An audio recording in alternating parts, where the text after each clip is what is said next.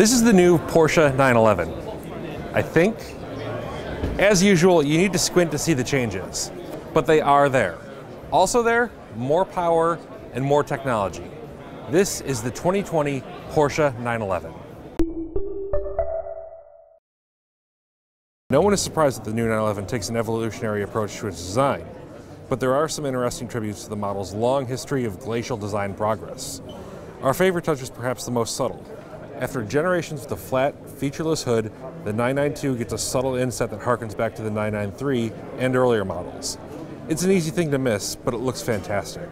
Another callback to vintage 911s is the tail-spanning light bar. The slim LED ribbon blends into the rounded tail during the day, but presents a striking figure at night. From behind, the 911 will be unmistakable.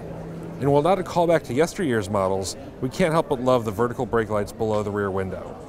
We also can't help but love the performance. The Carrera S and the Carrera 4S, the 992's twin Pathfinder models, are both powered by a 3-liter turbocharged flat six producing 443 horsepower.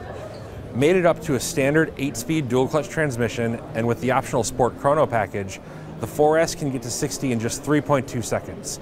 The two-wheel drive S model does the same deed in just 1/10 of a second less. The cabin features a new digital cockpit design along with a larger infotainment display. The overall look brings the 911 in line with other new Porsches, like the Cayenne and Panamera. We're less fond of the stubby shift lever for the dual-clutch transmission. It looks like a miniaturized electric shaver. Thankfully, a manual transmission model is in the works. Prices for the two-wheel drive Carrera S start at $113,200. Going for the all-wheel drive model brings the price to $120,600. Both vehicles will begin deliveries starting this summer.